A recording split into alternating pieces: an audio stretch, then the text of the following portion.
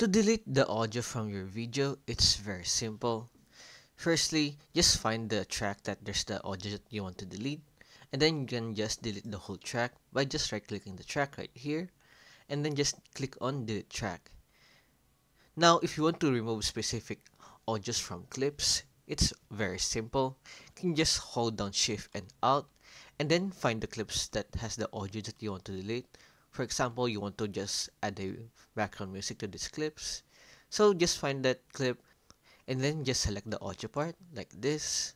And then you can also just select the other audios that you want to delete with it.